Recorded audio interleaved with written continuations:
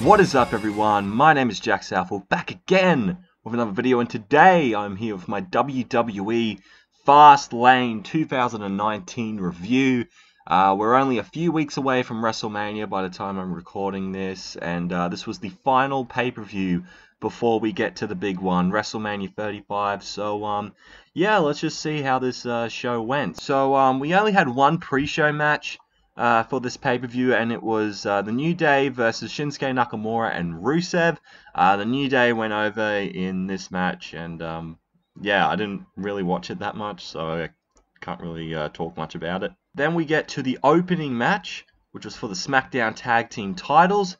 It was the Usos defending against Shane McMahon and The Miz, and this was a pretty decent match. The Usos had a great showing in this, and so did Shane and The Miz. The Miz, since the show was in Cleveland, Ohio, was rocking the Cleveland colors and had a Cleveland is awesome shirt.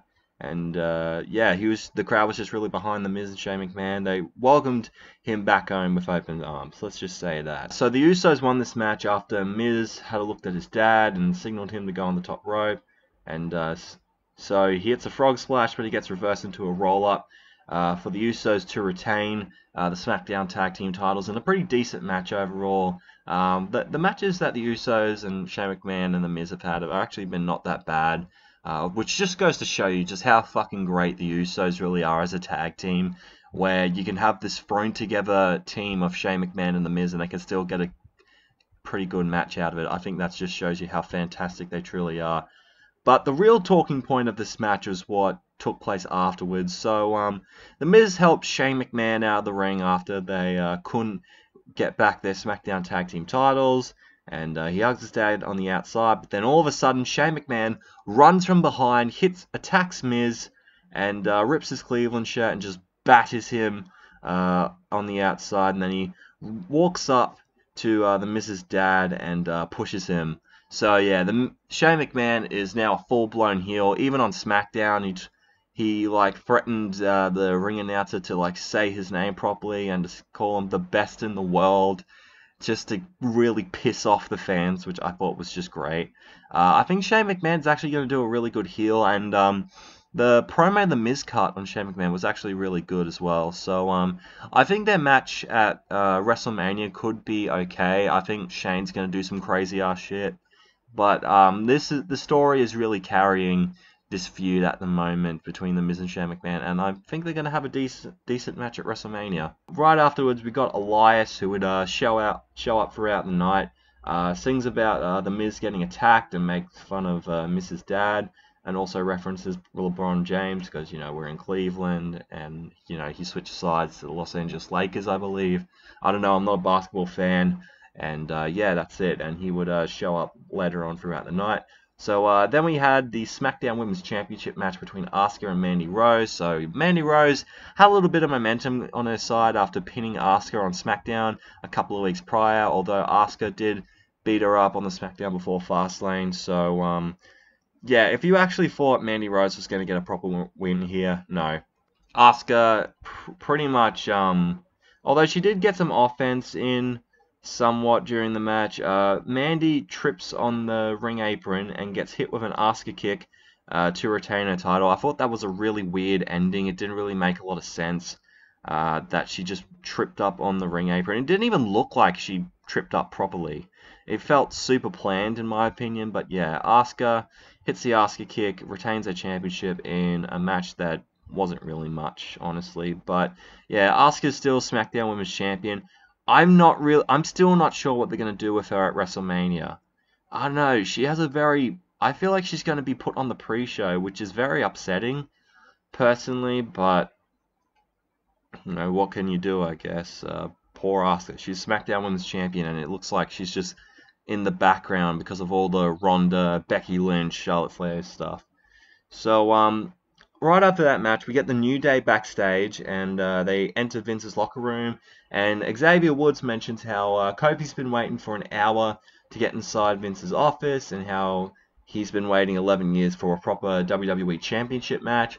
And Vince is like, you know what?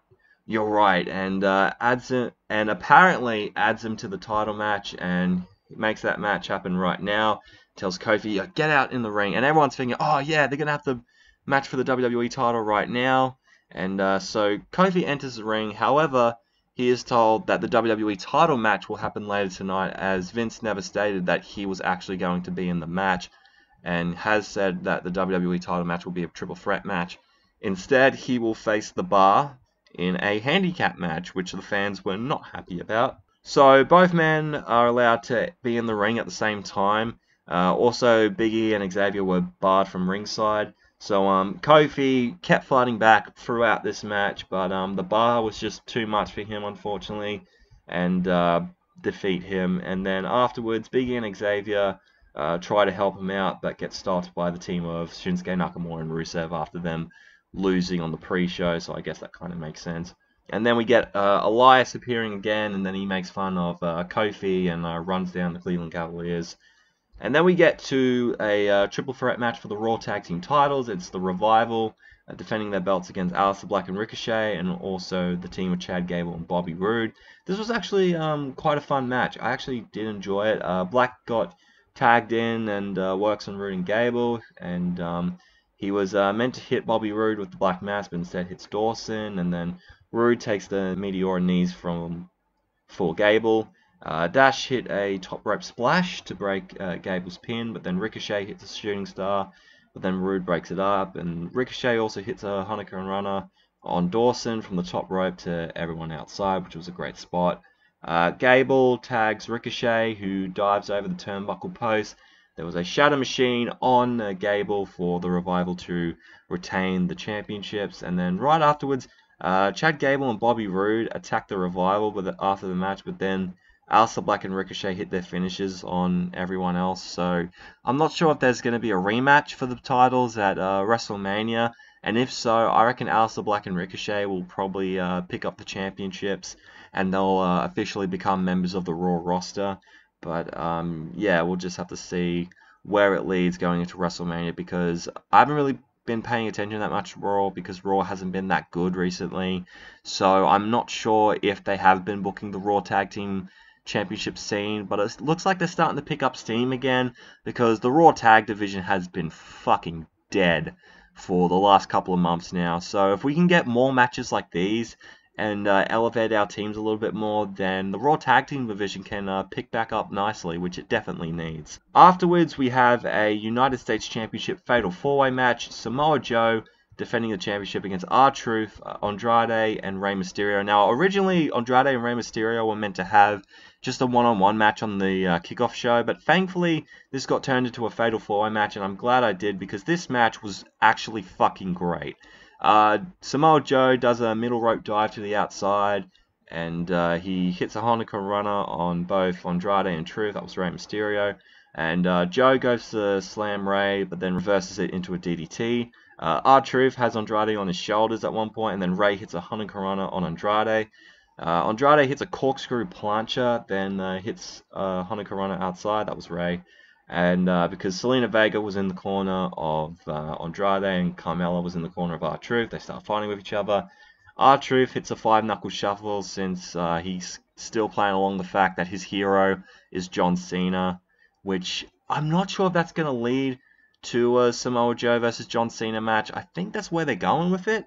But actually, no, he's facing Rey Mysterio for the US title, which that will actually be a pretty good match. I expect that to be a show stealer or a great opener for WrestleMania 35. But Rey hits a 619. He misses the splash and gets caught in the Coquina clutch for Samoa Joe to retain the title. Similar to the Raw Tag Team title match, this was a lot of fun. This was probably my favorite match of the entire show. I thought it was very fast-paced.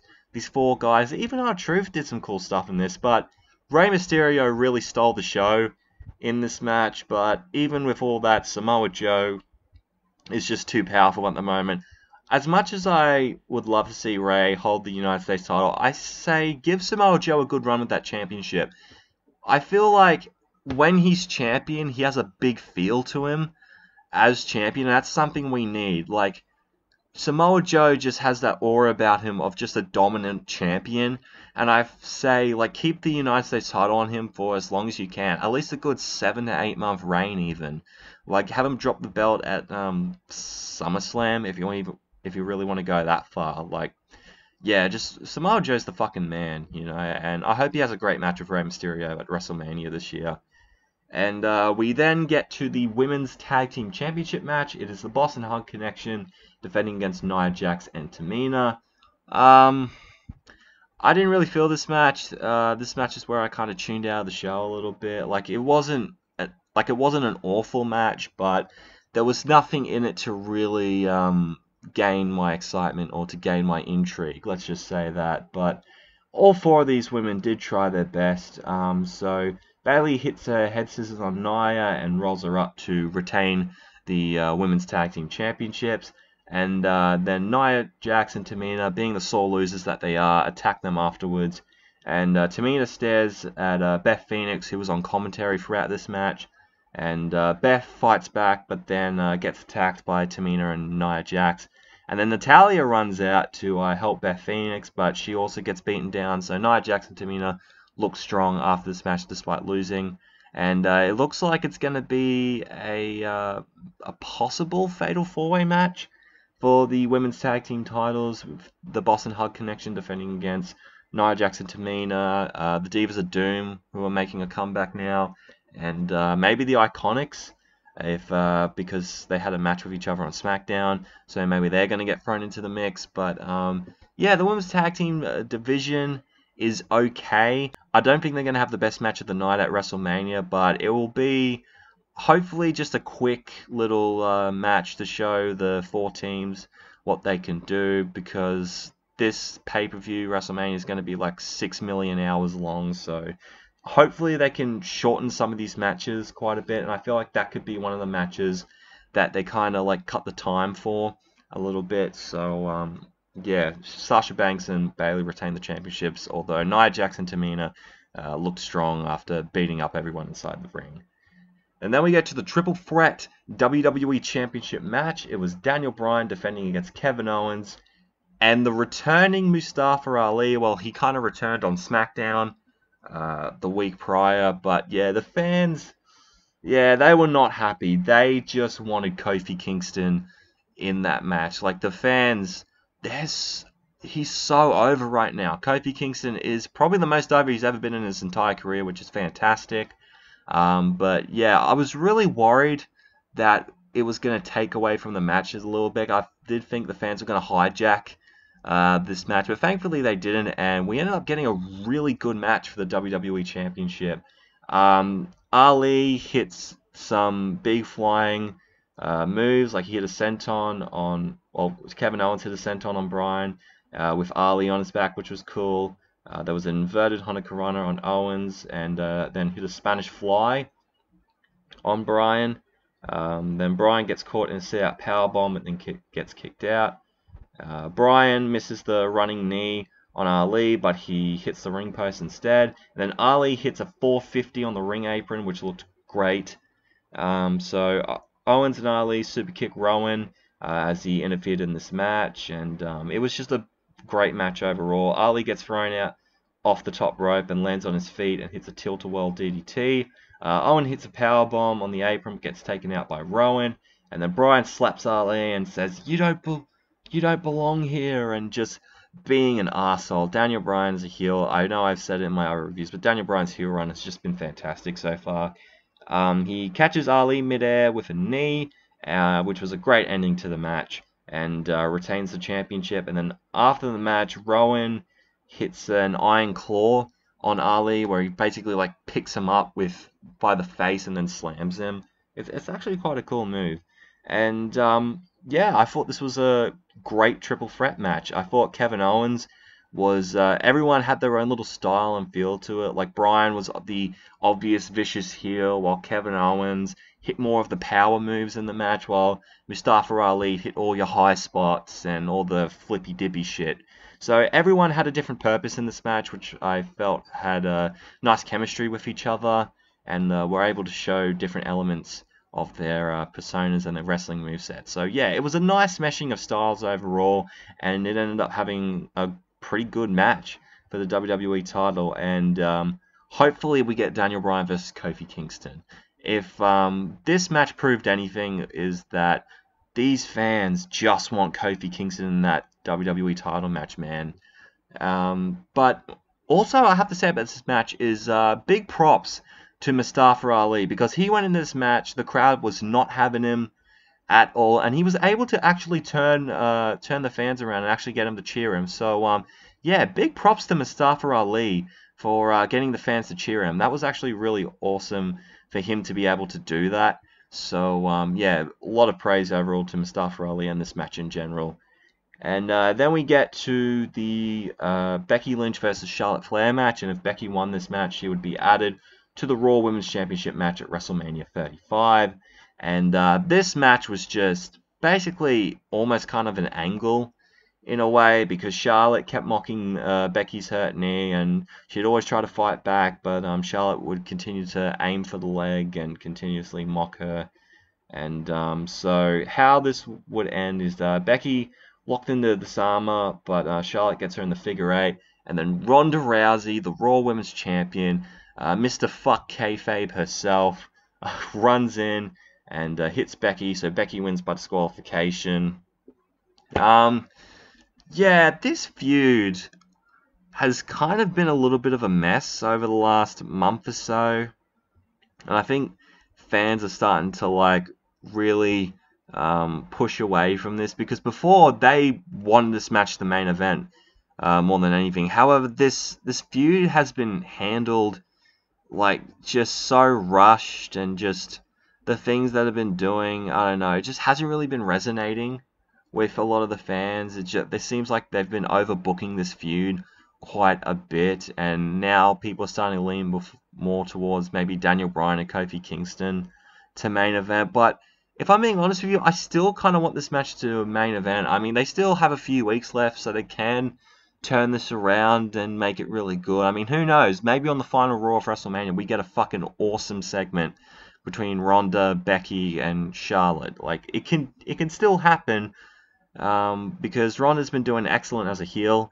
in my opinion. Becky's the most over babyface in the company besides Kofi Kingston, and Charlotte is also a terrific heel. So they have all the elements there, and I feel like even if the booking just goes absolutely insane for the next few weeks before WrestleMania, I still think they're going to have a fantastic match at the actual show, and I think if they do give the championship to the right person, which is Becky Lynch, I think it could be one of the best matches in Mania history if they do it correctly. So, fingers crossed, that's all we can hope for at the moment. So, we have Elias yet again appearing to run down Becky Lynch and Ohio, and then Lacey Evans then walks down to do another fashion walk. I hate Lacey Evans' character so much.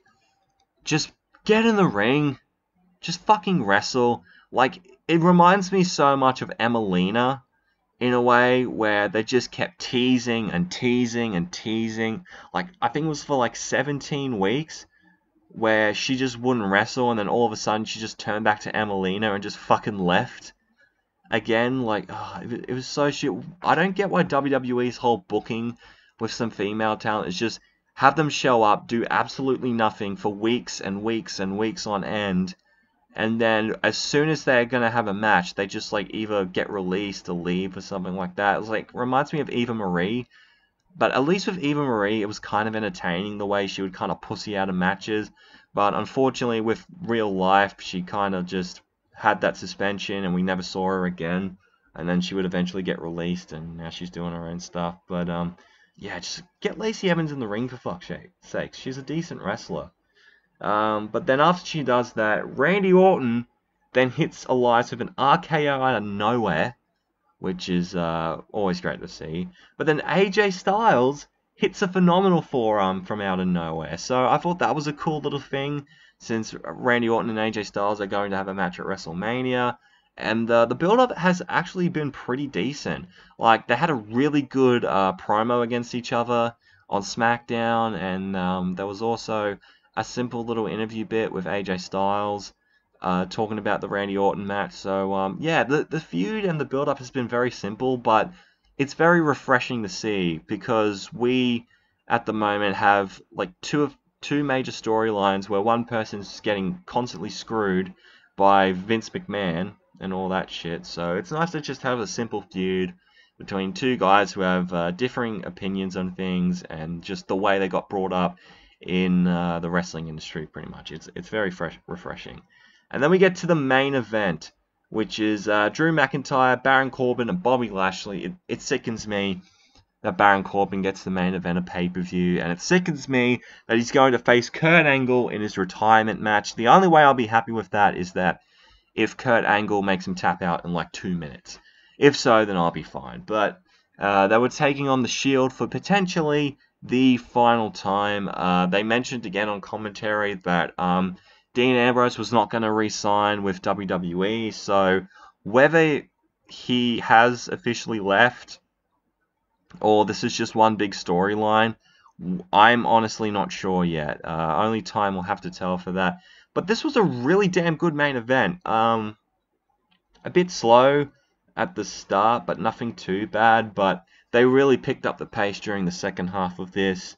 And Roman goes for an outside dive, but gets stopped with a deep six. And then Ambrose dives into the timekeeper's area. And then Ambrose and Rollins fight with, I think it's McIntyre and Lashley. They all fight in the crowd area. And then Ambrose dives off the pre-show panel table, but then gets caught into Rollins' dive from the barricade. He dives from the barricade, like really high up in the stands, onto everyone outside. Roman hits a Superman punch, but then Corbin kicks out. He hits the end of days, but then Rollins and Ambrose, after fighting on the outside for a little bit, finally get back in the ring and break up the pin. Lashley gets fucking curb stomped through the announce table. That was a crazy moment. And also before then, they stop Roman getting triple powerbombed. Then Roman hits the spear on Corbin. The Shield triple powerbomb. Drew McIntyre through the announce table. Then a super kick, Superman punch, Dirty Deeds combo. One last triple powerbomb, and the Shield wins in potentially their final match ever. And if this is their final match ever, then what a way to go out, honestly. Just looking extremely dominant. It was so good to see Roman Reigns back out there. He was actually really damn good in this match. And Ambrose and Rollins had a great showing in this. And I feel like this match was perfect to get more momentum for each three of these guys, depending on what they do at WrestleMania. It looks like Roman Reigns is going to face Drew McIntyre at WrestleMania. Hopefully that match will be just a quick one. Roman gets his win or some shit like that. And obviously Seth Rollins has a big task on his hands at WrestleMania, facing Beast Brock Lesnar. And hopefully he's able to defeat the Beast and conquer Brock Lesnar at WrestleMania. But who really knows about that? But yeah, not really much to complain about this match. Baron Corbin lost, so that's even better. Nothing wrong with that, but yeah, the Shield go out on top, and this was just a great way to end one of the most dominant, maybe the most dominant faction of the 2010s when it comes to WWE anyway. If I said the whole of wrestling, everyone would be saying Bullet Club, but yeah, when it comes to WWE, the Shield has just been the best faction in that company, starting off with Survivor Series 2012, and at one point having all three guys holding a championship at the same time and just having some fantastic matches. The Shield will go down in history as one of the best factions in WWE history. And this was just a nice send-off for the team as they all go off and do their separate things permanently now on. So, yeah, this was it for Fastlane. This was actually quite a good show. My match of the night, I have to go with the United States Championship Fatal 4-Way match. How am I going to rate this show? I'm going to give this show an 8 out of 10. I thought this was a damn good pay-per-view. There were a lot of good matches. There were some matches that were kind of but there was nothing that was really insulting overall. So yeah, if you haven't seen this pay-per-view, give it a watch. It's really, really quite good. But yeah, thank you guys for watching this video. I hope you have enjoyed. If you did, make sure to leave a like, comment down below your opinions on Fastlane, and if you're excited for WrestleMania soon, and if you want to see more from me, hit that subscribe button. You'd be glad you did. Twitter and Instagram's at JugglemanLaw31 if you want to check me out there. Thank you so much for watching, and I am out in 3, 2, 1.